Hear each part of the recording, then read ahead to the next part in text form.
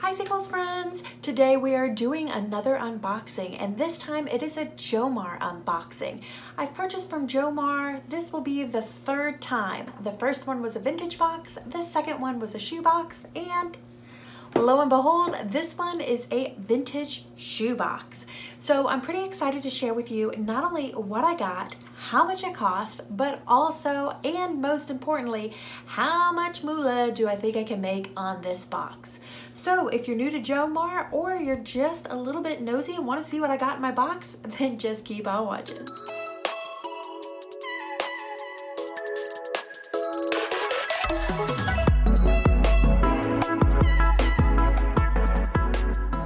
As I said in the intro, and as you saw a little preview of, today we are doing a Jomar vintage unboxing. So this is going to be a really fun one. Thank you guys so much for tuning in. Let me say that first off, I appreciate it. Welcome back. If you have been here before, it is awesome to have you here. So thank you so much for coming back. And if you happen to be new, I should probably tell you who I am. My name is Heather, and I am a part-time reseller on Poshmark, eBay, and Etsy, and I like to use this YouTube channel to document my journey. So whether you love all things reselling, dipping into numbers, nitty-gritty, over-analysis, deep dives, I love all that stuff, or if you're into fashion, fun, thrifted things, secondhand, first mentality, then this is a great channel for you. And also, if you love unboxings from wholesalers like Jomar, ThredUp, Bulk, and the like, you are in the right place. So you might as well just go ahead, get it over with, and hit that subscribe button so that you're notified every Tuesday and Friday when I upload new videos. Let's get right into it. I got my cheat sheet here. So this is the Jomar vintage shoebox, not to be confused with the last shoebox that I unboxed, which was just their regular shoebox. I'll link that one above if you came over here thinking it might be that one. You could check that one out too. Or if you want to see the difference between the two boxes. This is the vintage shoebox, and in this box you get 15 pairs of shoes. It typically costs $50, but I had a 10% off coupon, so it cost me $45. And shipping from me to North Carolina was $8.59. So my total buy-in is $53.59. Out of the 15 pairs, I am going to list 14 of the items, as one to me is too damaged to list, and that makes my cost of goods for each item only $3.83. I like to keep it pretty positive here on Sequels, but also I keep it real. So I'm going to positively tell you how annoyed I am with Jomar in this box for one main reason, and that is delivery times and follow-up customer service. Did not have any of these issues on the other two boxes I bought, so 1 out of 3 are still pretty good odds. I'm still comfortable ordering from them, but I will be a little bit more prepared that this may be the case of something that's going to happen to me in the future. This box I ordered on 3/26. I was told it would take 4 weeks to get to me. My last vintage box took exactly 4 weeks. My previous shoe box took 2 weeks. So it stood to reason that I would wait 4 weeks. I got to the 4-week mark, no signs that the item has been delivered. So I casually reached out to Jomar and inquired, hey, we're at the 4-week, I think it was between the 4 and 5 week mark. Hey, we're past the quoted delivery times. Can you please let me know what's going on? They said that they were behind by a week. I said, okay, no problem. I'll leave you alone. I'll sit patiently over here and wait another week. Another week goes by. My box still hasn't shipped. Okay. This is a little annoying, so I reached back out again. Hey, by the way, I reached out a week ago. You guys told me you were a week behind, so I anticipated that my box would ship this week, and I haven't heard anything. And I get no response. Okay. Being the everly patient person that I'm trying to be, I said, okay, well, I'll wait another week. So we are at week 7 now, out of a delivery that was quoted at 4 weeks. I reach out again. I'm a little bit frustrated. You guys have not shipped my box. You have not responded to my last email. And I like to go ahead and cancel my order and have my items, money refunded. I don't hear from them. Okay. I don't want to be that person, but you're kind of forcing me to be that person. So before I post a negative comment on your Facebook page, let me just reach out to you via social media and see if I can get a response. So I reached out via social media. Hey, you told me this box was going to ship in 4 weeks. We're at the 7-week mark. I've yet to get any firm date of when this is going to ship. That is beyond frustrating. I would like a refund, please. And don't worry about shipping out the merchandise. I don't hear anything from them, and then I get a notification that my box is shipped out. A couple hours later, after I get that notification, they do reach out back to me via Facebook, issue an apology, and say that the team is already working on it. So just a little bit frustrating to me from a customer service standpoint. I am the type of person with my customers that as soon as they ask me a question, I respond to them. If I don't have a firm answer, I tell them I don't have a firm answer, but I will get them a firm answer within a certain period of time. I do not feel that that is the way that they responded at all, which to me is quite frustrating. And I also don't like the kind of attitude of, oh, it's in the works, when it wasn't in the works until I bitched about it on multiple platforms. Just tell me like it is. And if it's not gonna ship until week 7, tell me that and let me make the decision as to whether or not I wanna wait that amount of time, or just give me a refund on the item so that I don't have to wait that amount of time. So 2 out of 3 customer experiences great in that I didn't even talk to them. To me, that's the perfect customer experience. I didn't have to interact with you at all, and I get my shit when you told me my shit was gonna get here. But the 3rd experience, I'm not very happy with. With that said, let's get into the goodies that we have here. They do appear to be all vintage items. I'm a little taken aback that they're all dress shoes. I kind of suspected that it would be a mix of various things, and it looks like they're mostly all 90s. So all 90s, all dress shoes, but they definitely appear to all be vintage. I'm gonna do the same strategy I've been doing in my last unboxing videos where I kind of group together by price point. We're gonna start at the lowest price point, and then we're gonna work our way up to the higher price. So at the lowest price point in the $14 to $24 range, we have these really pretty yellow peep toe little wooden heel dress shoes, but they are Anne Klein, which doesn't really move for me at all and has only moved for me on clearance. However, I am going to start these out at a normal price because I haven't sold a vintage Anne Klein to see if they move, but if I have to clearance these, I will not be surprised. They were a bit dirtier when I got them. I did try to clean them up a bit. They are still not in pristine condition at all, which is reflective of the price, but a really cool wooden, almost kitten-like heel, the peep toe, and a very 90s oval buckle, and I gotta tell you, I love the golden yellow color. So 14 to 24. Next up, 19 to 29. So these are Nina, which is not a very high-end brand, but they are very cute. Almost like a satin black fabric, traditional pump with a pointed toe. And the next pair in that same 19 to 29 range. You'll be able to see it very well, but it is Franco Sarto. They are a very 90s, 2000s. In fact, I think I called them 2000s because to me they give me a little bit more 2000s vibe than 90. They are called the Slinky, and I didn't give the sizes. The Ninas were an 8, the Anne Kleins are a 7.5, and these are a 7.5 as well. They do have a leather upper in white with black patent leather piping, peep toe, sling back, kitten heel. Very 90s, 2000s. I would expect based on trend that these should move pretty well. Next up are my favorite, and they were the cover shot of this video because they are my favorite, not because they're the highest price point or anything. I just love them. They are 90s Stuart Weitzman. Gorgeous wine burgundy suede upper. Square toes, super 90s. Little Mary Jane, a super 90s. It has a faux button closure with a little elastic, so there's some room in there. And then I love this like black kitten, shiny black heel. These are like, if there's such thing as like business grunge, to me, these are exactly that. I love them, love them. They are not my big ass foot size. 10, but they are an 8.5.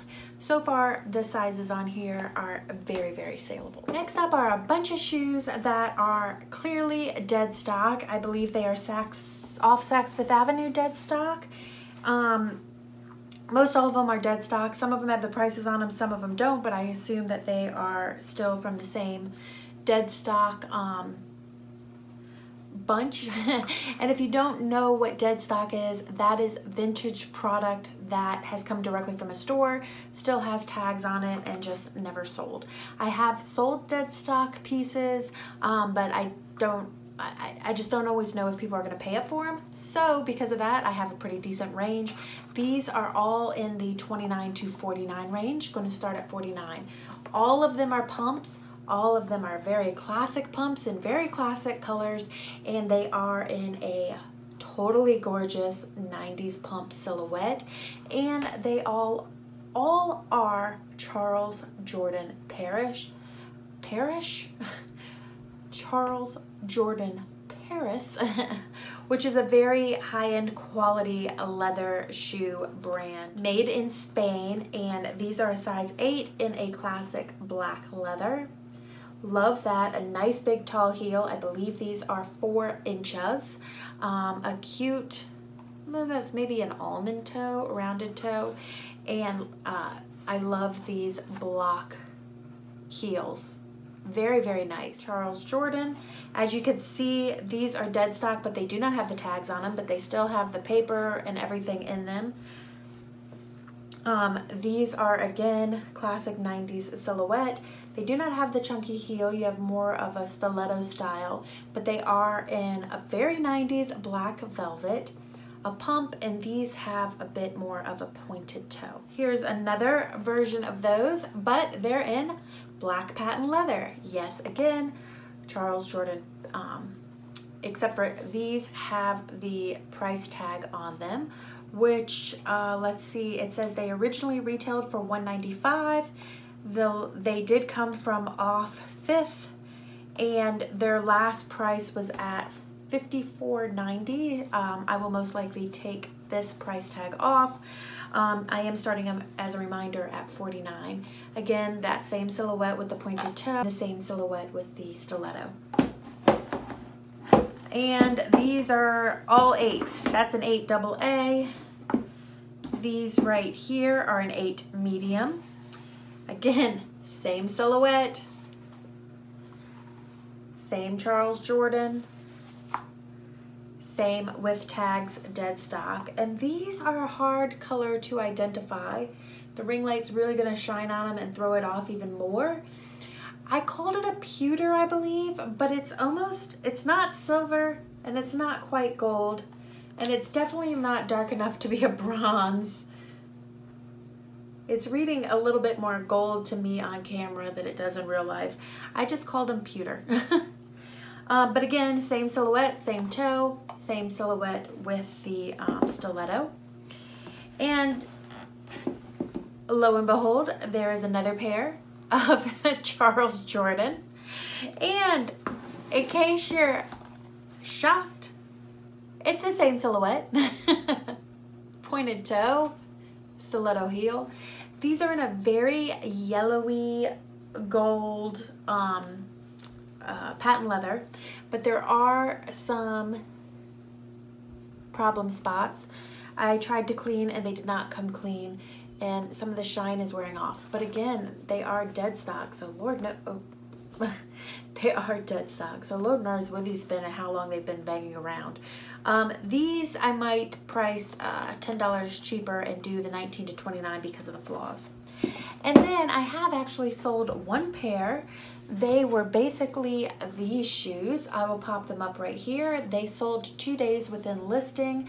They were these exact silhouette with the chunky heel and the more rounded toe, but in a navy leather. And I gotta tell you, pretty much everything that I buy in navy leather sells, and it sells quickly. If you see navy leather shoes, purses, any of that sort of thing, I'd imagine belts, although I'm not really much of a belt seller, then I would definitely pick them up. People love navy, and it is hard to get your hands on. And we got one more in the 29 to 49. These are vintage size 7 9 West. And if you are a 90s, 2000 gal like I am, you'll definitely recognize this silhouette. Brown, brown, brown. How popular was brown during the 90s and 2000s? And they have a fabric upper, a pointed toe, and then what makes these a little bit more fun is they have the wrap around the ankle. And see if I could do it right here so you could see how that would wear.